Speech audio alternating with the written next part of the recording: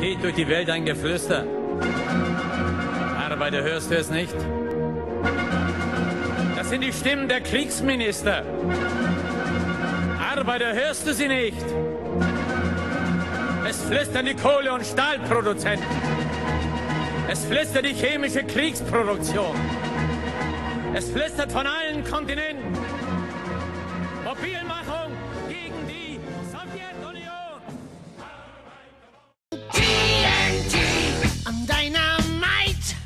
TNT, and I will not fight. So what's up, guys?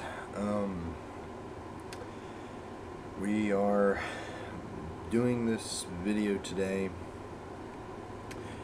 Primarily, I'm going to be talking about Hilary Clinton, and of course the Republican incumbents, if we can even call them Republicans anymore. I think we ought to call them Nazis, but whatever the point is basically getting to that point where it's primary season and we're already getting close to that halfway point in the year where we're starting to, where the U.S. bourgeois elections are around the corner. Now, before I even get into the thing, because I'm going to talk more about Hilary Clinton than I am about the other guys. First of all, Rand Paul is running. A guy that claims to be this anarcho-capitalist, libertarian sort of dude, but is completely despised by most libertarians, is completely, continuously has regular, I would say, consistently has regular arguments with his own father, because his father and him do not see eye to eye, because his father represents the old guard, his father is a libertarian, and Rand Paul thinks that he represents some New Age Republican Party, some New Age sort of betterment of the Republican Party, when in actuality Rand Paul is a Tea Partier, and basically represents everything that is fascist and wrong with the American right. And then we can talk about Marco Rubio, who's a Republican running for the presidential nomination, who says that he is better fit to run, that he is somehow able to run this country, that he thinks that he could run a country, that he's somehow got the chops to run this country. Okay, you are a senator from Florida. What makes you think that you can run a country? Now, albeit I got a lot of criticisms I could make about Hilary Clinton, and frankly there are going to be a few addressed here, such as the fact that she and the entire Obama administration horribly handled the Benghazi situation, and just in general flubbed up the entire situation in general, considering the fact that they sent NATO troops, U.S. imperialism right into Libya, and basically paid the price for it, in which Libya became a failed state. In fact, that is why, it is probably wholeheartedly because of them, why Libya is now broken up into the factions that it is, controlled by ISIS, controlled by the old Gaddafi forces, controlled by, what minuscule numbers there are left of the old National Transitional Council, and these other warring tribes and stuff like that. It is wholeheartedly pretty much the fault of the U.S. government for basically getting rid of Gaddafi in the first place. Was Gaddafi perfect? No. Was Gaddafi a socialist? Not really. But at least he, like Saddam Hussein, he kept the wolf at the door. And that's not trying to somehow say that Saddam was a great leader and that Gaddafi was a great leader. It's like trying to say that Assad is a great leader, and they're not. But they're better than, but they're the lesser of the two evils. And when you compare them to the U.S. imperialism, they are definitely the lesser of two evils, and kept the wolf at the door. They, kept out, this capitalist influence. They kept out any sort of, they had a pretty good shot of self-reliance on their country's side, and they managed, and that's ultimately what their regimes were about, and why they were opposed by Western imperialists. But ultimately, when we look down at Hilary Clinton, she is probably out of the two, I mean the two bourgeois parties, the two bourgeois dominant parties, the liberals versus conservatives. Or out of the two, she is the best suited to run the country. If you're talking in the sense of bourgeois democracy, and for the sense of humoring the bourgeois, we will definitely say that Hillary Clinton is the lesser of two evils. Because she is better to run the country, because she has probably done more than any Secretary of State has ever done for this country, probably, I would say, since about, the War of 1812, at the very least.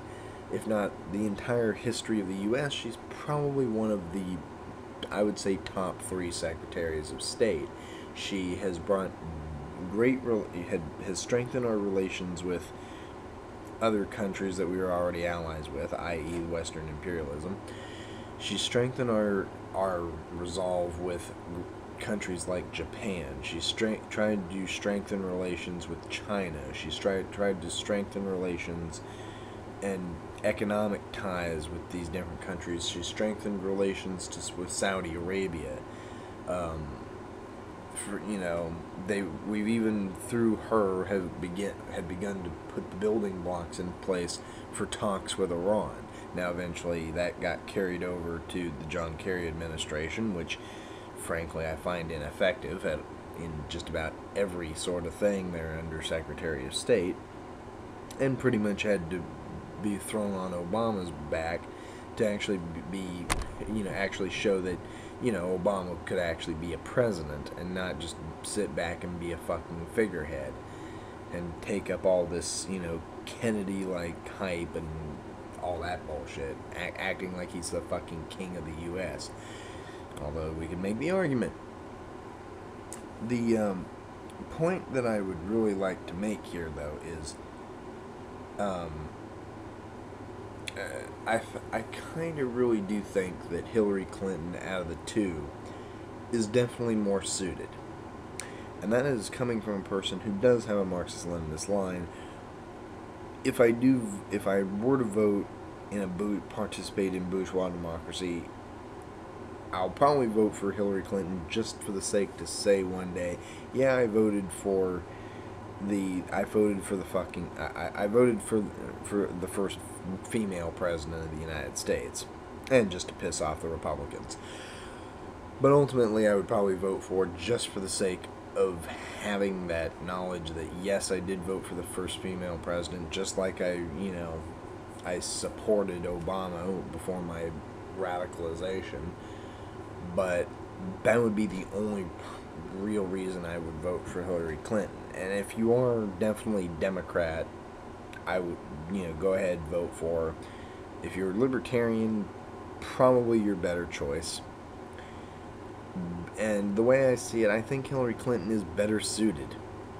And I think the Republicans know that, because they have very weak candidates. I mean, Ted Cruz, are you fucking kidding me? Ted Cruz is the son of a Cuban immigrant, and he was born in Calgary, Alberta. And the last time I checked, I don't believe that you can be president unless you were actually born in this country. Now, you can probably use, well, I was born on a military base. No, you weren't. You were born in Calgary, Alberta. You were a Canadian and the son of a Cuban immigrant. And yet you play this Texas Republican, this American sort of thing, oh so well, despite the fact that you were a Canadian. And that's no jab at Canadians, it's no jab at people who are of Cuban descent, and it's not trying to be a jab at Texans, although I could make the argument that I could. And I could easily make many jokes about Texans, but that's not relevant, nor is it professional. But the point is that Ted Cruz was trying to say that he was wanting to run for president when he has no qualifications and is probably the worst suited person to do that. I mean, if we look back at his track record, what is his most greatest achievement, I would say? The one probably getting, the ignorance and the stupidity of people in Texas to vote in the San Antonio area to fucking vote for you. And two, the fact that you owe, just for the sake of argument, that $24 billion that you fucking cost the United States when the government shutdown happened. Yeah, did we all fucking forget about that? This is the man that caused it. Marco Rubio and Rand Paul and all these other idiots in the Tea Party were the people that fucking caused it. And it's like, well, Obama. Obama had nothing to do with it. Obama's only plight was the fact that he was was lucky enough to get through this bourgeois concept of universal health care. A universal health care system that was deeply flawed and fucking retarded. But frankly, the fact of the matter is that the only reason that the government shutdown happened was because the Republicans' whole thing that they were trying to do during the entire friggin' thing was to cut down the Affordable Care Act, to bring down Obamacare. It's socialist, we gotta bring down Obamacare, forgetting that Obamacare was actually deeply corporatocratic. But it's the very essence that they focused so much saying, oh, this is socialism, we gotta tear down this socialist fabric, it's ripping apart, it'll rip apart the very traditions of American policy. Yeah, American policy also used to dictate that slavery was legal. It used to say that child labor was okay, and that basically broke the backs and eventually killed the immigrants from China and Ireland who had come over to this country because they were fucking starving to death or hooked on fucking opiates. The only reason that the U.S. ever came up with any sort of thing saying, oh, we should change these laws, oh, we should do this, we should do that, we should come up with these reforms, is because eventually people realized that the insanity and inhuman nature that capitalism causes. Now, granted, they didn't actually understand that this is the inherent nature of capitalism, and that's what capitalism does. It exploits, and quite honestly, if it actually could work in its entire favor, we'd still have slavery, and we'd still have, the child labor, and we'd still have different things going on that we do, that we used to have and stuff like that, and even to this day still find ways of getting around. The only difference is it's not happening in this country, it happens in countries like Bangladesh, Walmart, Nike, Old Navy. So anyway, the point is that these men are not suited. These Republican tards are not fucking suited to run a country, when their entire fucking policy the last 8 years has been to try to just stalemate and block at every angle the Obama administration and to try to make Obama look bad. That is the only thing that their party platform can probably have on its roster. It's not even, you can't even call this any sort of conservatism, it's just insanity. It's completely and utter bullshit.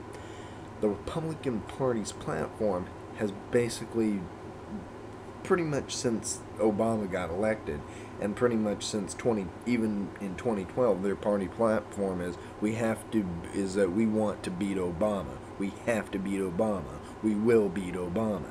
We will bring down and then Obama won. So what was their party platform? We're going to bring down Obamacare. We will bring down Obamacare. Obamacare will not be around. And Obamacare is still in place. And then they're trying to say, and now it's all about, because now that they've got a little bit of power in Congress, now they're trying to basically say, well, we're just going to keep on, we've got to do whatever we can to stop Obama's policies. We've got to stop the Democratic policies. So we're going to, so anything that has to do with gay marriage, we say no. If anything that betters women's rights, we're going to say no. It's no, no, no. And continuously beating that childish hammer like the fucking little 5-year-olds that they are. But ultimately, what is their party platform? To basically get back at to basically pretty much stab the Democrats in the back. I mean, they will even go against their own, Republicans will go against their own interests as long as they could fucking stab the Democrats right in the back, and in most cases completely betray their own country. I mean, 47 people basically were trying to sign a fucking bill behind the president's back to try and stop the Iranian negotiations, and even now are stalemating Iranian negotiations because they will not lift the fucking sanctions. So you see, this whole process is the fact that they have the opportunity to bring business interests to Iran, to another country, open up the U.S. market to Iranians. Something that typically, you'd think a Republican would like, especially a big market capitalist might like. Like Mitt Romney, Ted Cruz. You'd think a lot of these guys would be into that, but no. It's like, we're gonna show Obama, we're gonna show these people, no sanctions will be lifted against Iran because we hate Iran and we love Israel so much that we will basically go against our own interests to stalemate, this whole thing, and basically make the Democrats look like they're a bunch of idiots. And it's not working. All it's doing is making the fucking Republicans look like a bunch of tards. That's all it's doing. I mean, honestly, between all these guys running for the Republican nomination, Hilary Clinton could beat any of them, could beat all of them, simply on her own merit, simply on already who she is, simply because of the work that she has done as Secretary of State. I mean, in the concept of how this is going to go, it does not take a rocket scientist, and it does not take a doctorate in political thought to really understand where this is going. All you have to do is really have the basic concept of political analysis, political thought, and the U.S. political system. Under the U.S. political system, for those that don't know it very well, both in and outside the U.S., we have what's called an electoral college, in which the majority of people vote for a particular person, in which is called the popular vote. If the popular vote comes out to be a slight majority, that is more than 50, somewhere around 50% in that particular state, then that means that person has won that electoral college votes. Now, there are certain exceptions to this, such as Nebraska, and I think the other exception might be Maine. But most of the time, the concept is that you get the most popular votes in that state, you win the electoral college. Now, this does not necessarily mean that the person that wins the most electoral college votes, say there's a slim majority in which they tip the ballot just for the enough number that they need, but they can tip that in their favor, but that does not necessarily mean they've always won the popular vote. And this happened during the election of George W. Bush, and it's happened, I think, a couple other times, and I think one other time was, I want to say back, I don't know it precisely, but it was way back, right after the founding of the United States, and I wanted to say it was James Madison, or I don't know. It was one of those guys, one of our first presidents way back when. But anyway, the point is that this electoral college is going to probably go in Hillary Clinton's favor. I mean, one of the first things, obviously, that is one of the first few states that will probably vote in her favor will be her home state of New York, California, undoubtedly. Oregon and Washington are a possibility. Nevada, maybe. New Hampshire, Vermont, Massachusetts, Connecticut, Rhode Island, New Jersey, probably. And there's many states that will most likely, and probably also Illinois, that will vote for her. There's not Colorado, most likely. There is so many states already that we could already predict that will most likely vote for Hillary Clinton. And most of those people are, and that's just off. And then we can also go into a deeper thing. The staunch Democrats are already going to vote for it. That's a given. The people that can be swung in her favor, such as very liberal, nonpartisan independents, more liberal libertarians and stuff like that, civil libertarians and such, most likely will vote for her. In fact, many libertarians, despite their more conservative views, ones that favor more social policies of like gay rights and stuff like that, will most likely vote for Hillary Clinton. And in most cases, you will probably see a pretty good number of libertarian, people and anarcho-capitalists that will most likely vote in Hillary Clinton's favor. And the reason for that is because Hillary Clinton represents this fervor of not only this social liberalism and this centralism and such. She also represents a firm, a firm capitalist line. She, that very bourgeois line, one that will protect certain business interests and things like that. One that's not in it, and one that's not in it for the Christian, and not in it for primarily Christian policies.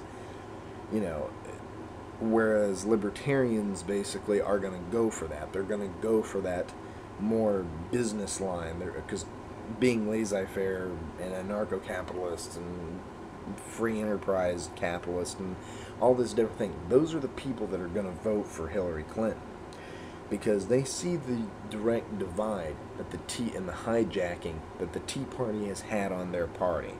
They have seen that what the Tea Party has just done, how it's just poisoned, sullied, and just ripped apart the Republican Party, made people fear each other. There's been purges basically from the party and stuff like that.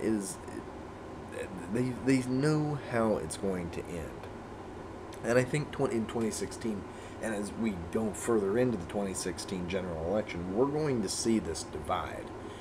I think it's going to be one of those, probably the first times, and probably a strong indicator that the Republican Party is ripping apart at the seams, that the Republican Party is growing weaker, and that the Republican Party is essentially on its way out, that it's in its dying days.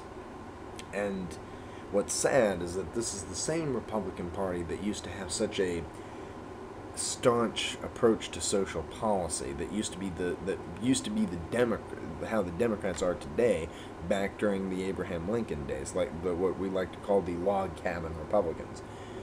These are the people that actually are what I've always called as the old guard, what I've always referred to as the old guard, because they represent the issues of both civil libertarianism and this liberal conservatism, the way that the Republican Party used to be.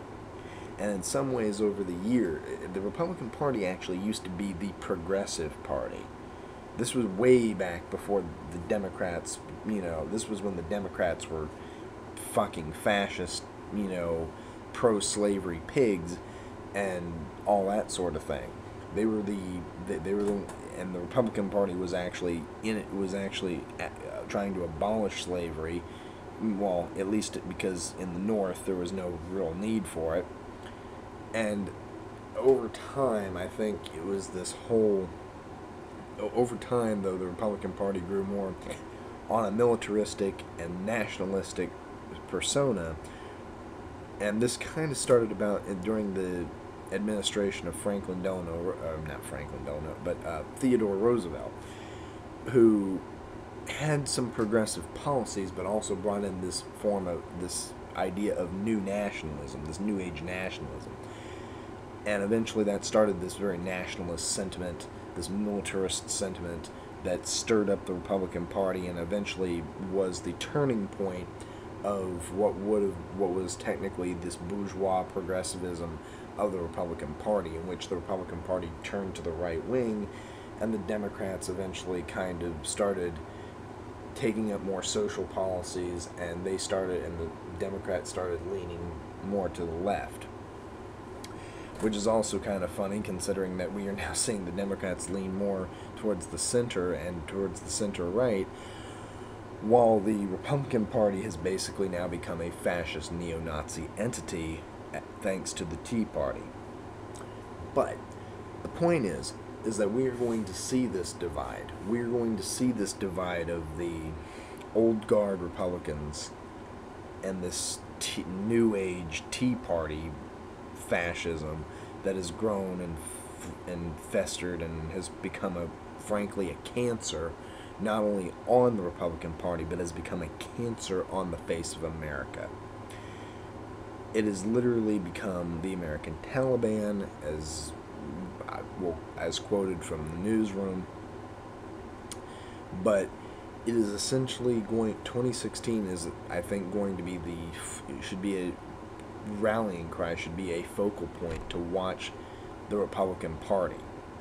It is one of those things where I think we're going to see more people that used to vote Republican, or people that would vote either Democrat or Republican, depending on how they view the person, most likely going towards the Democrat, going towards Hilary Clinton, because of those bourgeois interests.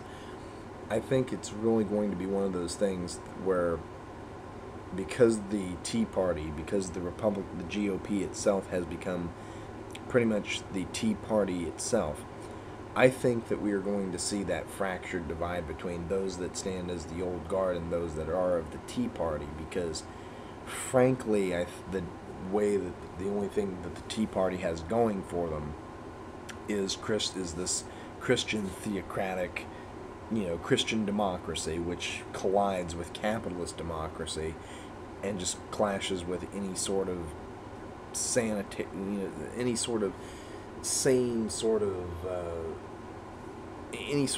thought process. And I think that is one of the problems that's going to face them. I mean, if the Tea Party, for some insane reason, was to gain power, it would pretty much be the end of America, because America would pretty much tear itself apart. I mean, as soon as they tried to start implementing more rights on women, more laws on women's rights, more laws on women's, these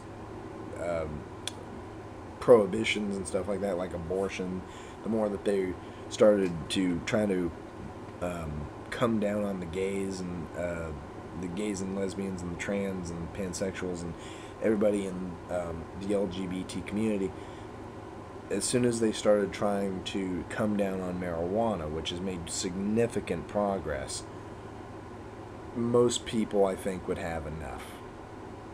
And I think and a lot of that would also come out of California, given that, knowing the Tea Party, they would probably end up siding with groups like Nestle and other assholes who are trying to exploit our weakness, exploit our our real biggest problem, which is our drought, and trying to use that against us. And California, being the rebellious state that it is, being the, to the Tea Party, being the blasphemous state that it is, being the pot-smoking liberal, despot that it is to them, this is their way of trying to snuff that sort of thing out. Essentially, smoke your opposition out, and Californians will not stand for that. We are not a people that need to be fucked with. Not when you consider that there is too much at stake in California, that we represent too much of an interest to agriculture. We represent too much of an interest to winemaking. We owe too much to the entertainment sector. In fact, at this right now, even as it drops, 40% to the entertainment sector. We represent a large portion to the tech center of the United States. The California economy, essentially, the people of California itself represent too much to lose to anybody else. Now, frankly, the Tea Party is too stupid and into its own Christian ideology to see that, and frankly doesn't give a damn. Their only interest is trying to basically snuff out the Democrats and gain their own party. Again, this is the way of a fascist mentality. This is how they go about trying to push their radical right-wing agenda. But the Democrats, at least under Hilary Clinton, sees those business interests. They see the problem that California faces. There's a significant environmental problem going on. There's a significant water shortage. 25% reductions and 30, 40, 50% in some areas. They see the problems that California faces. They see this as not only a fundamental threat to the livelihood, the actual lives of Californians. They see this as a fundamental threat to the U.S. economy, because if California dries up and Californians, can't survive and try to leave in a mass exodus, or get so pissed off that they start, rioting and, taking up guns, God forbid, to get water, that represents a threat to them. They need California because they need that tech industry. They need that 40% of the entertainment sector. They need the agriculture. They need to get hammered. The point of all that being is that they need something from California. California represents one of probably the biggest exploitations to the U.S. imperialist and U.S. capitalist sector. And that's what a lot of people understand. That's why a lot of people are going to vote for Hillary Clinton, whether they are just voting for her because they are because of their own interests, or because of course, they're just voting for her because, hey, I'm a Democrat, I'm going to vote for her because she's a woman. Either case may be, the point, Hillary Clinton represents the better alternative than Ted Cruz, who frankly I wonder how the hell he's even in the running, if not just completely shut the fuck up about it. Because one, gotta be born in America, and two, I find it hilarious how, everybody spent years and is still even bitching about it to a lesser extent about how Obama was born in Kenya, but no one's bitching about how Ted Cruz was born in Canada. Right? It's like, there's this tremendous, this tremendous hypocrisy in American politics as well. But ultimately, yes, Ted Cruz, Marco Rubio, what have they accomplished? A $24 billion debt to the, a bill passed off to the American people? Fuck them. They represent a tremendous threat to America. They're a bunch of idiots who think that that have this ego about them that seriously defies the laws of physics. It defies the laws of logic. The fact that they are so arrogant and so ignorant to the idea that, oh, we're gonna stop Obamacare, oh, we're gonna defeat Obama. It's like, you know, and then they cause a government shutdown and say, heh, so we showed you, and now we're making you look like a tremendous twat because you failed to pass a budget. No, the only reason anybody failed to pass a budget was because you stood in front of a fucking podium and read Green Eggs and fucking Ham. Who the fuck does... Again, and these are the people that certain American people, in this case it was Ted Cruz, so, you know, San Antonio Texans, these are the people that they elected. These are the people that they participated in the bourgeois system and elected. And this is what you get out of it. This childish behavior of reading Green Eggs and Ham. And frankly, I'm not surprised, because that's probably the only book you can read. But it seriously is one of those things where I cannot seem to grasp, even today, the relevancy to that. It's like, if you're going... For 24 fucking hours, this guy ran on and on and on, just talking complete and utter nonsense, all for the sake of, you know, trying to spite the black guy, spite the Democrat that was in power.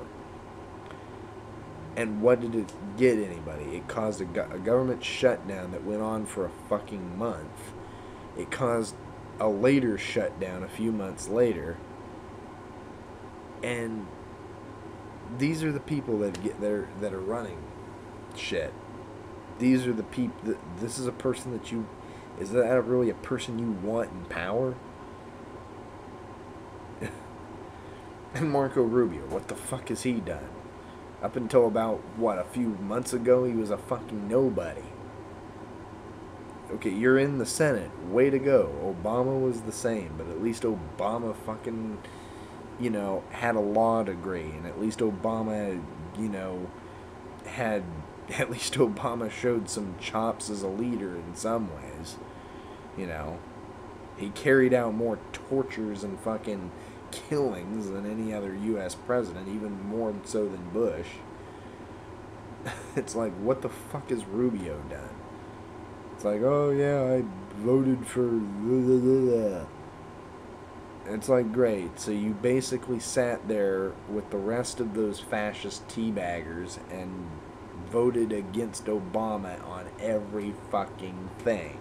And you voted against even some of your own interests just to stalemate the Democrats. There's just nothing. There's absolutely nothing that Marco Rubio could say, nothing that Marco Rubio has done that could ever qualify him. I mean, even down to the thing that gets me, and I don't usually bring this up, but this is obviously an issue to most Americans. Have you even served in the military? Because I didn't happen to look that part up. If he has, then wonderful. Congratulations on, you know, your service. But seriously, has he even served in the military? What have you done besides just become elected to serve for a friggin', you know, conservative neck of Florida? It's like, great, so you represent a bunch of rednecks in North Florida. Wonderful. That doesn't make you any... The only thing that's up in Florida, or up in North Florida, are fucking gators and rednecks. That's all you've got up there. Yeah, there's nothing that you stand for that could fucking bring about any sort that could bring about any sort of change, that could bring about any sort of progress, that could bring about any sort of great leadership, supposedly coming out of your mouth, there's nothing that you're qualified for. And let's not even get started on Rand Paul, because Rand Paul, if Marco Rubio isn't even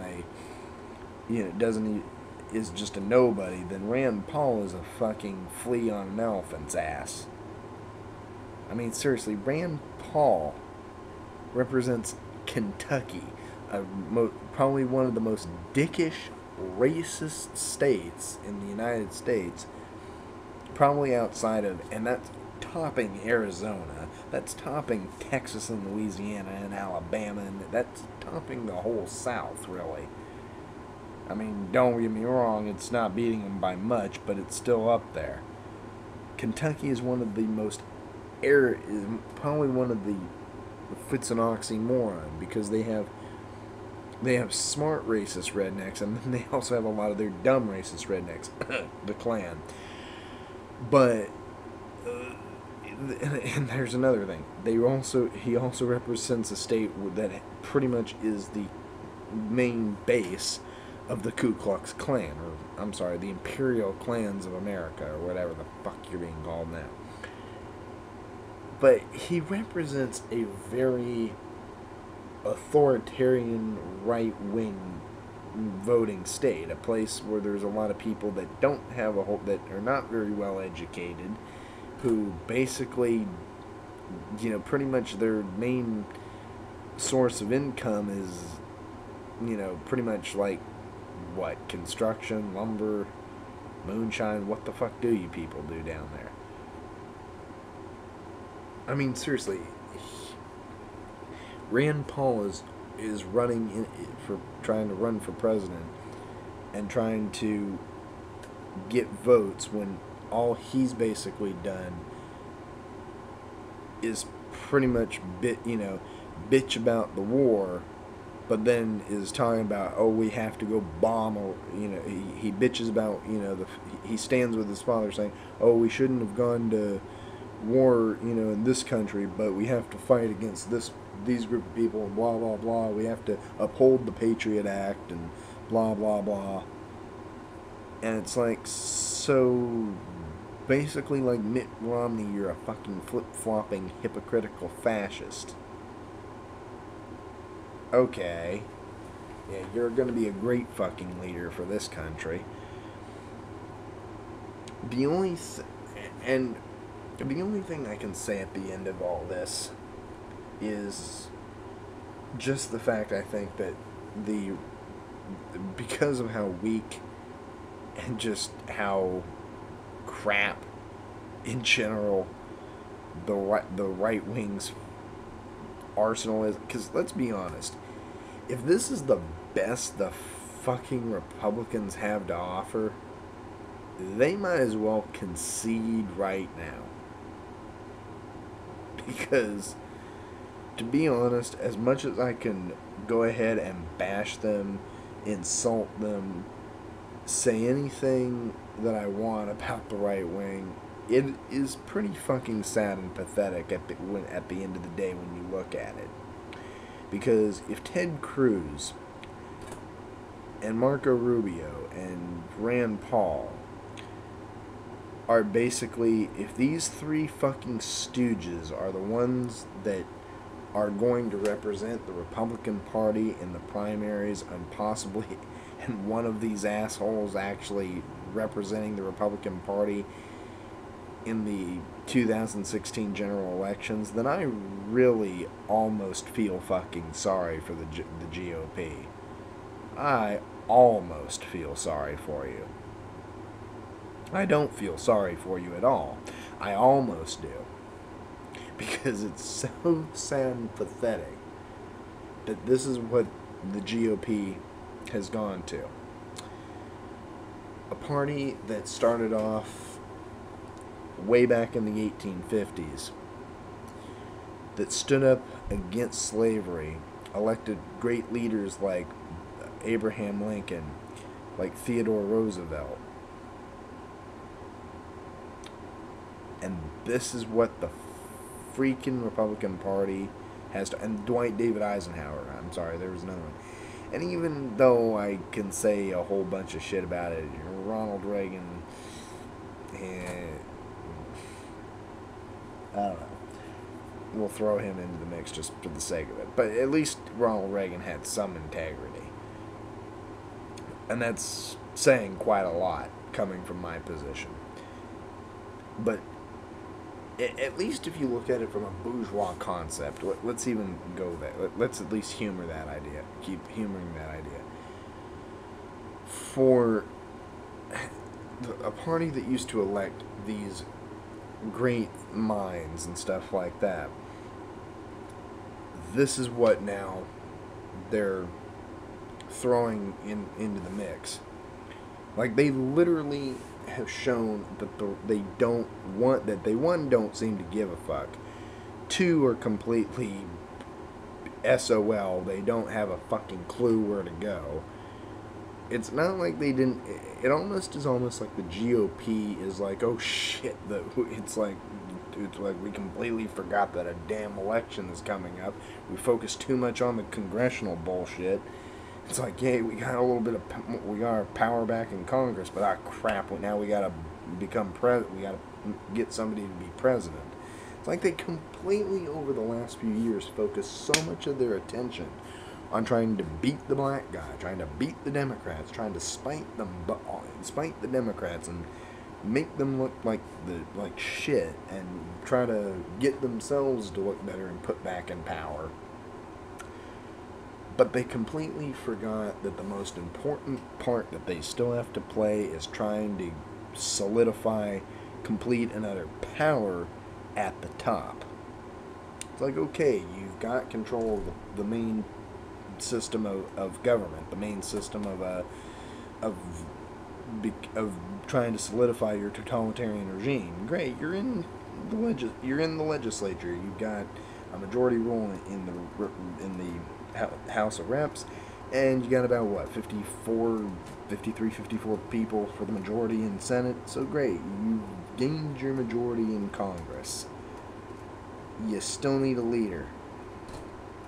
It's like, you can have your fucking Reichstag, but you still need your Führer. And you completely fucking forgot.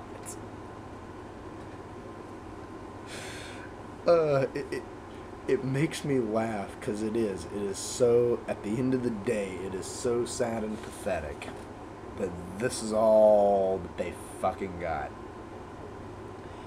I mean, I'll be honest, a few years ago for the 2012 campaign, you had a few nut jobs and assholes that were in there, like Michelle Bachmann and Rick Santorum and, you know, Herman Cain. Oh my god.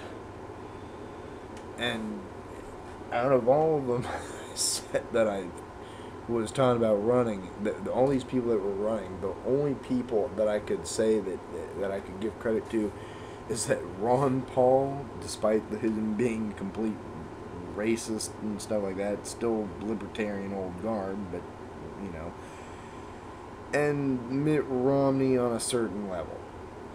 But for the most part, at least you had a couple, well, you know, you had a sparkle that was in the amount of turds that you put up.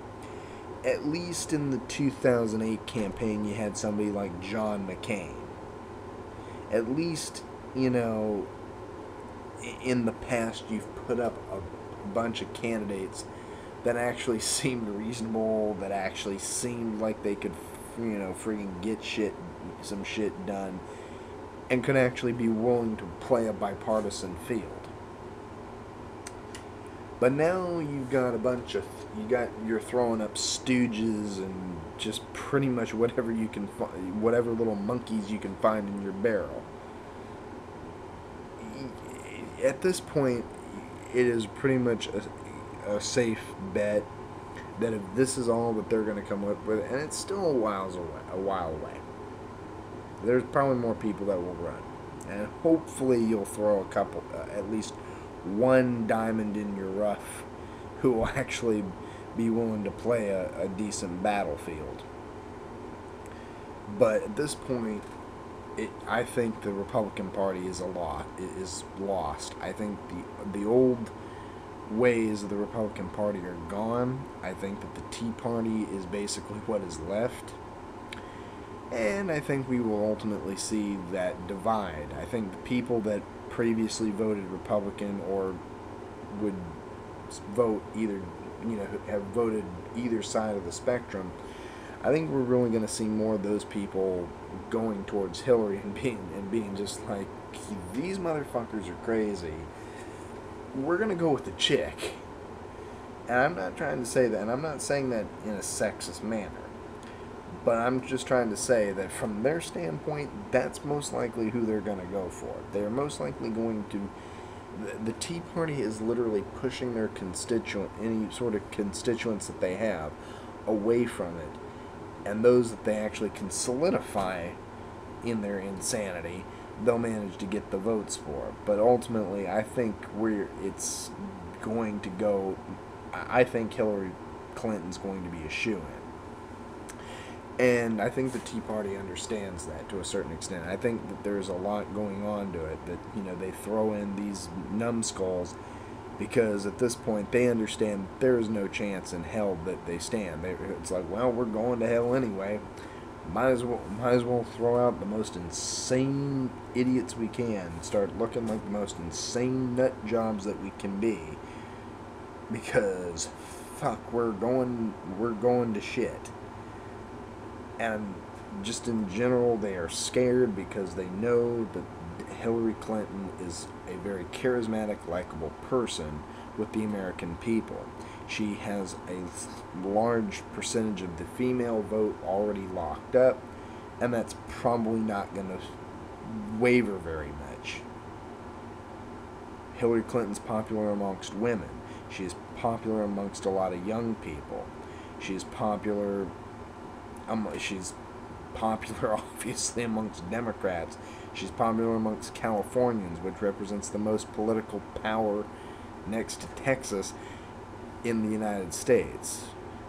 And quite frankly, she's going to have a lot of business interests, riding on her shoulders as well. So represents a large part of the business sector at this point for the election. And frankly, in general, she just has this persona that will most likely get her elected in the 2016 general election. And this is not trying to so much be this is not so much a Marxist critique. I mean, you can say it's somewhat of a Marxist critique, but it's also more of a critique and a realization of what's going on. Now, Jason Runru can bash Hillary Clinton all he wants and stuff like that, and frankly, to a certain extent, I most likely would agree with him. In this case, I'm not doing a video to bash Hillary. I'm doing a video to basically, and I'm not doing a video to praise Hillary. I'm doing a video to basically bring out the realization of what's going on in the bourgeois democracy. In the bourgeois system, in bourgeois parliamentarism, in the sense of bourgeois elections, Hillary Clinton is most likely going to win.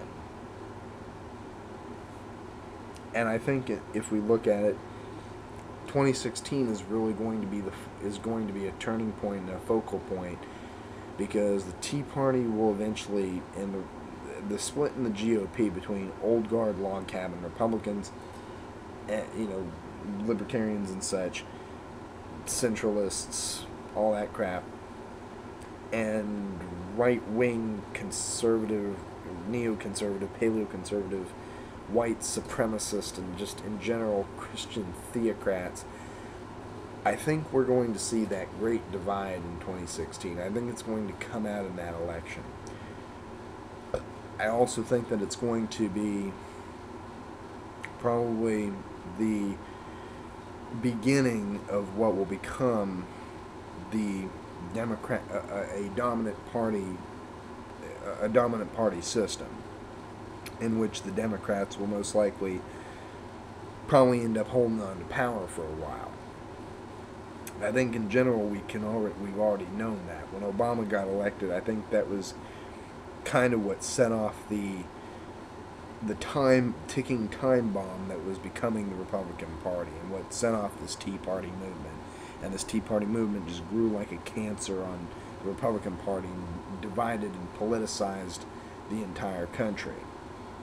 But now I think it's had time to boil and, simmer and really make people start thinking, maybe I overreacted, or, no, I still fucking hate the Democrats. And in either case, I think that divide's coming. I think it's really had time for people to come to their senses, or not, but basically pick whatever side they're going to go with. And if they don't like either side, then they've radicalized in some fashion or another. I mean, I think that in general what we're going to see is the phasing out eventually of the Republican Party. I think the Democrats are going to eventually have a dominant, become basically like how the United Russia Party is over in the Russian Federation. I think it's going to have that effect. I think, I think quite honestly the Democrats are going to end up becoming the regime. They're going to become pretty much a centralist.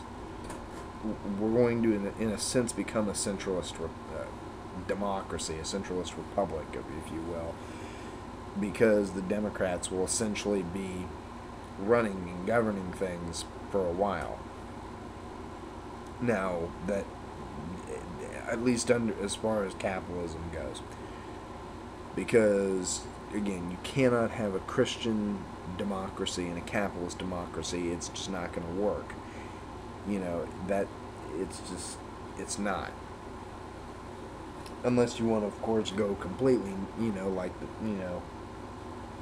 like fascism did, and have Christian values incorporated into it, and corporations, running the country. But once again, you kind of can't have that, because, business and religion is going to clash with each other.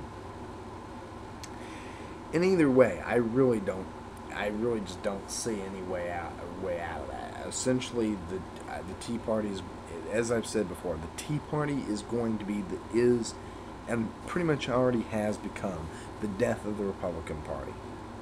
The GOP is done. If this is really what, I think this goes to show that the Republican Party is basically is in an act of desperation. It's a cry for fucking help. They're screwed. They're done. They don't stand a damn chance anymore. I think they sullied their fucking reputation when they fucking let the Tea Party groups in. It's like, hey, look at these conservatives. Ah, crap, this is what happened now. Yeah. The GOP shot itself in the foot. They screwed the pooch. They're done. The Democrats now are pretty much teetering on the brink, and they are pretty much licking their lips at the taste of Republican blood, because they know their time to rule as a governing regime is here. And we knew one way or the other that was going to be what was going to happen. Either the Republicans were going to fall and the Democrats control it, or the Republicans were going to keep pushing and pushing until they seized power and formed a fucking theocratic and neo-Nazi regime, basically, a white supremacist regime. And either way, you're going to still have either one of those mentalities, but it's just going to be watered down or full-fledged crap. And I think now it's pretty sustainable to see where this is going. I think we will also see more radicalization from the right. I think the Tea Party will eventually, with the GOP falling towards pretty much, with the Republican Party just fading into obscurity, I think that the Tea Party will eventually become more of a radicalized, group of, a radicalized militant group. And I think we're going to see more of a radicalization of far leftists, of sadly anarchists as well. But we're going to see more of a rise of socialism. We're going to see more of a rise in communism, more of a rise in revisionism and revolutionaryism. We're going to see that. We are going to see the rise of reactionism, obviously, like we have the Tea Party. There will be more of a rise in that. But there is going to be this more of a rise as well from the far left. And eventually, I think that, do I really still think that America will end up having some sort of civil conflict at some point? Yes. Because regardless of who is in power, there's still going to be police brutality and police killings. There's still going to be issues like Ferguson and all that sort of bull crap. Capitalism is still going to exploit and murder and do what it does. And even if it is the Democrats in power, they're still going to carry out military strikes and other bull crap in other countries. It's not going to stop. It's just the whole difference of how it's handled is rather than whether or not we go to war. Because under capitalism, we have to stay at war to continue that whole process of the money flowing through, to keep resources coming, to find new resources. That's the nature of capitalism. That's the nature of imperialism. So, yes, I think at some point America is going to have that come out of it. But I think first we're going to see a pretty centralization of democratic rule. I think the Republican Party is going to eventually die off, pretty much poisoned and brought down by its own stupidity to let theocrats in. And the theocrats are going to go gallivanting off and become wackadoo, terroristic, militant, neo-Nazi militants. They're basically going to become Westboro at that point. Worse than Westboro, frankly. And that's saying quite a lot. I wish I could say that there's a lot of positivity that comes out of this, but either way, the only diamond in the rough that I can say is that the lesser of two evils will be Hilary Clinton. It's basically trying to compare, Hideki Tojo to what was his name? Shinzo Abe. I mean, it's like, well, one was a fucking brutal fascist dictator, and another is a freaking centralist conservative. It's like neither one was good, but out of the two of them, neither one of them was good because both were both nationalistic and racist. But out of the two of them, which one would be better suited to run a country? Abe. It's like trying to compare, what's a better example? Adolf Hitler with Angela Merkel. Well, one was a fucking white supremacist Nazi dickhead, and one's a fucking Christian Democrat. The only difference between the two is the fact that she carries somewhat of a progressive attitude in the sense of bourgeois parliamentarianism, whereas Hitler, wanted to kill anybody that wasn't, basically white, Christian, and German. So, it's really, there's no comparison. It's like between the two, which one would you like, Democrat or Republican? I don't really like either, and frankly, I think both of them could go rot in a hole somewhere. But if I'm going to vote and participate in bourgeois democracy, which I have not yet decided, and I may not even choose to do it anyway, but if I had to choose, I'd go with Hilary Clinton. In the sense of, it's basically apples and oranges, really. Which one, it's like, you're picking, it's always been like this, but now and more than ever, it's definitely is like this. Who is better off? Are we better off with Hillary Clinton, or are we better off with a bunch of teabaggered Nazi theocrats? I'd rather go with the person that was responsible for Libya being a failed state and a couple of American deaths, than be responsible for voting for a person who basically mass murdered anybody who wasn't, white, Christian, American, not communist. Those type, you know how I'm getting at here. And I've made so many Nazi comparisons to the GOP, to the Tea Party. I've made so many fascist so many comments about comparing the right wing to fascism and stuff like that. There's really, at this point, no need to even beat a dead horse anymore. At the end of the day, if what I've said comes to light and plays out as I've predicted it has, I will be standing at the end of the 2016 election, or shortly after it, whenever the GOP, if the GOP were to fold and stuff like that, I'll be standing at the end of that finish line and basically being like, so, I guess I was right then. Good, I'm going to go have a bottle of wine and get hammered. And frankly, I really don't want to be right. There are times I really don't want to be right. At this point, I'm willing to say that I really hope I am right on this one. I'm hoping that the Tea Party is the cause of the GOP's failings. I hope the GOP fails. I hope the Tea Party fades into obscurity and that, all the old guard Republicans feel a lot of shame upon themselves for ever letting these assholes into power. And I hope Americans are fucking happy with themselves for basically letting America get to this state of affairs.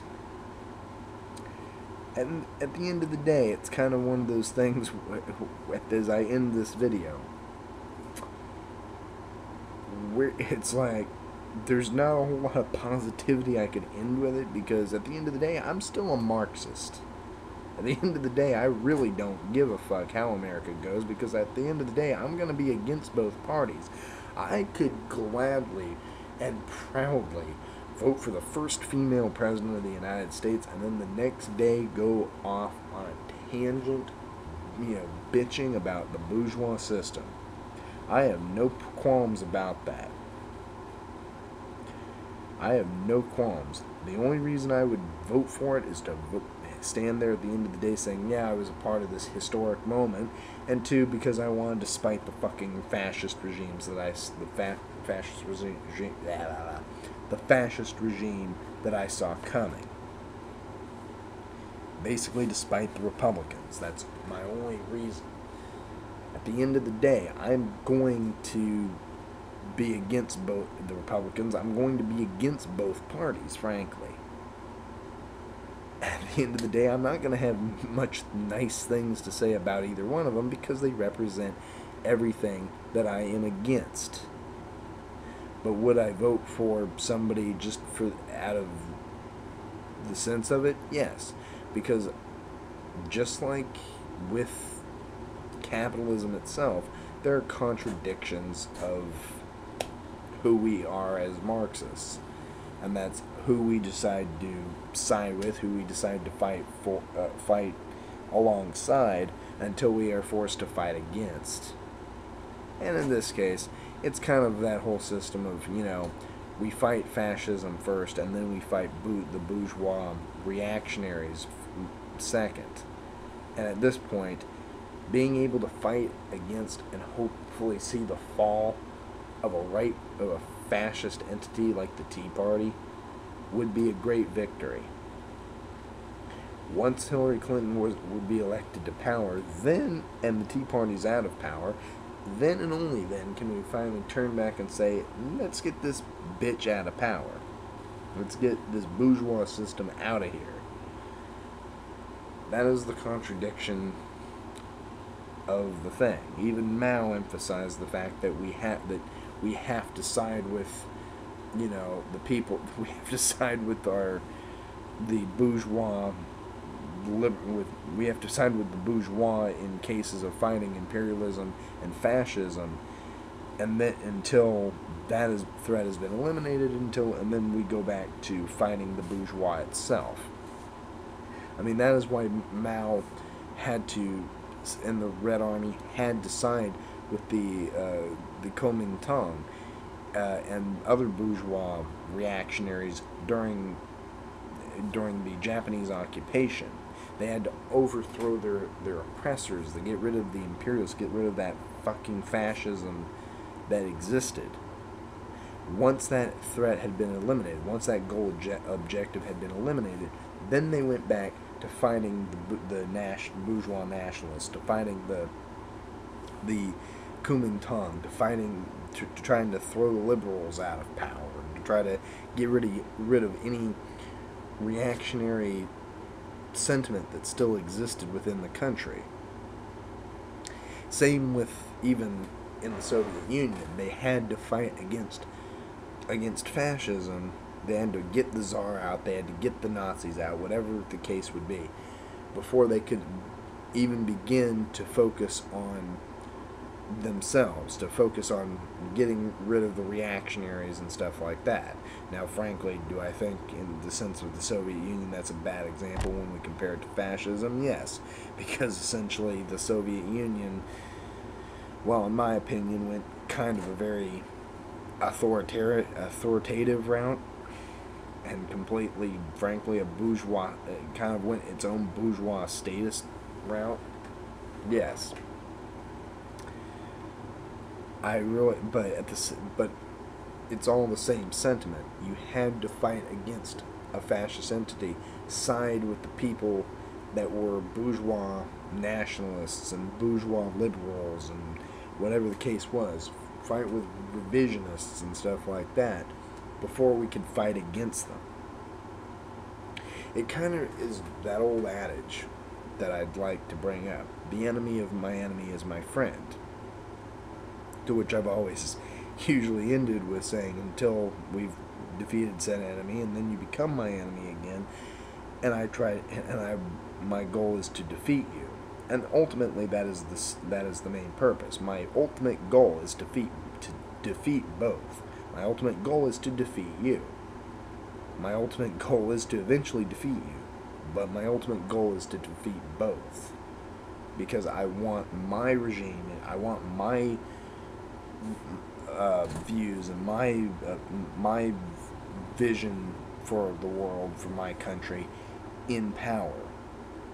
But the only way I can do that is by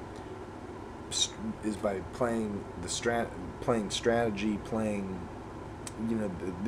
essentially the art of war, and that is deception, and that is in this case deception, and having to side with certain people against a common enemy. And once that common enemy's been defeated, then we fight each other, and whoever comes out on top comes out on top. The point to all of this is that Hilary Clinton is basically the enemy of my enemy. The Democrats are the enemy of my enemy. The threat of democratic dominance and centralism is the enemy of my enemy. I have to side with those people, despite the fact that I absolutely do not. That I absolutely despise what they stand for. But I have to side with them to make sure that we get this fascist threat out of power, that we get this more oppressive group of people out of power. Then, once that goal objective has been attained, then I will begin, me and my people will begin the process of fighting against your bourgeois state, against your regime. And it is only through that can we actually attain any sort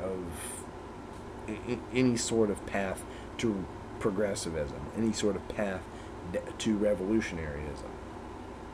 The ultimate goal is that we're going to have to fight an armed revolution. But the end result is we are going to have to side with certain people but to get rid of a threat that still exists, even though that threat apparently seems to be on its knees. I'm NorCal Nick, leader of the Revolutionist Movement. Thank you guys so very much for tuning in for this long babble on Hilary Clinton announcing her run, Rand Paul, Ted Cruz, Marco Rubio. Really, whatever higher power you worship, may he or she, whatever, may they help us all. Because at the end of the day, oh my God, is this going to be one for the history books.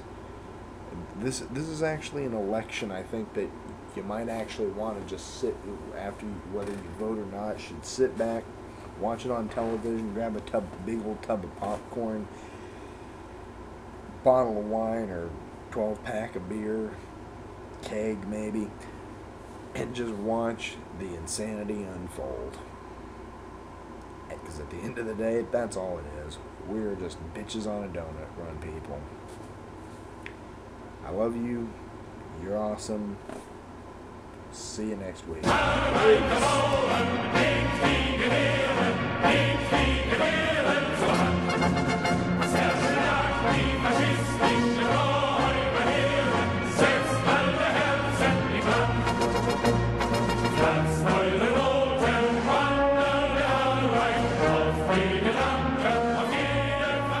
Dann steigt aus den Trümmern der alten Gesellschaft